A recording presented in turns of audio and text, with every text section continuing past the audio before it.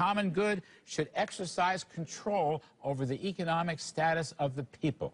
With all due humility, and as a church-going Catholic convert, a devotional convert, I adore the Holy Father, I still must completely disagree.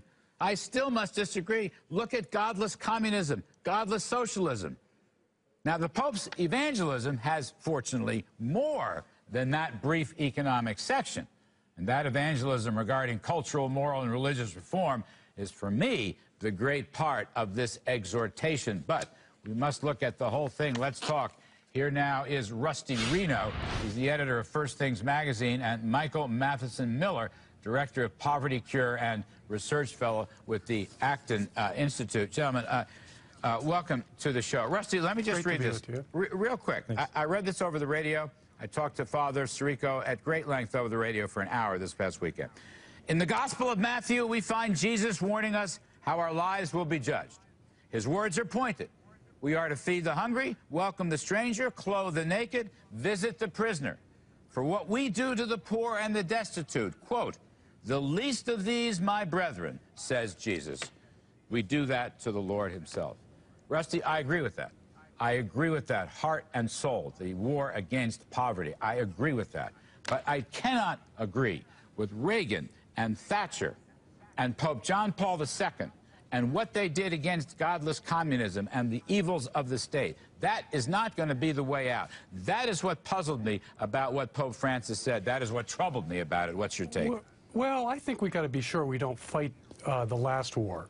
It seems to me that Pope Francis is responding to the fact that global capitalism is triumphant, and we have to deal with its limitations and its excesses, and that's going to require something more than just more free market measures. But doesn't the state have excesses? I mean, look, did we learn that from the Soviet Union and, you know, all these other Soviet satellites? I just was so surprised because that language, I understand. The Pope's job is not to proselytize about free market capitalism. Okay, I get that. I get that. And the issue here is poverty, and we're going to get to some other moral and spiritual issues. But look, you look at the numbers. You look at the numbers here.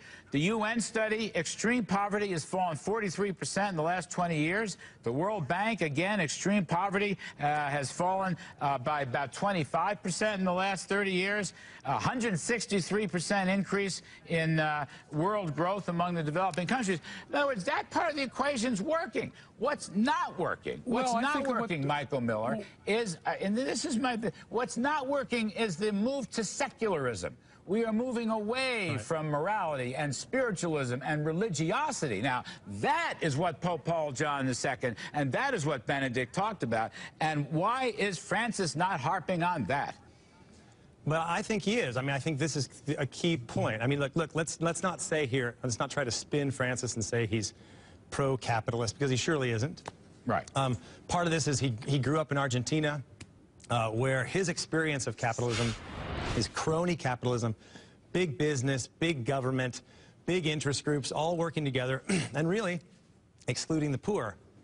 But I think if you look at his document, he's talking about consumerism. He's talking about really the underlying problems is that, look, I'm a free marketer like you, Larry, but we can agree that a free market, perfectly run, that's secular and hedonist, still kills souls. It still destroys lives. Well, it doesn't bring joy. I don't think by itself it kills souls. I don't believe that. I think other things kill souls. Honestly, really. Right, but without a moral underpinning, everything becomes focused on matter. You know, Adam Smith, the great churchman, before he wrote The Wealth of Nations, he wrote The Theory of Moral Sentiments, okay? And I want to go back to Rusty's piece. We're not going to have time to do this justice. But look, just think. Children born out of wedlock, the rise in the divorce rate, the so-called sexual revolution, the decline in the culture of marriage, and a million other things. These are the things, not prosperity, but these are the things, Rusty, that we need to evangelize about. And we all must pray and have it in our heads and minds and hearts and souls that we must improve. Well, but I think that, Larry, what you're saying really reinforces the Pope's point. Because if we become too rah-rah about capitalism, what we're really saying is that wealth creation, which capitalism is supremely good at doing, is really the be-all and end-all of human life. and that reinforces the secularist mentality. All right, we're going to have to leave it there. Gentlemen, I hope you'll come back. There's much more to discuss there. Rusty Thanks Reno, so much, Larry. Michael Thanks. Miller, appreciate it very much. That's it for tonight's show. Thanks for watching. It's the moral and religious and spiritual deficit we have to work on. But let's not damage the economy in the process. I'm Kudlow. We'll have more on this later.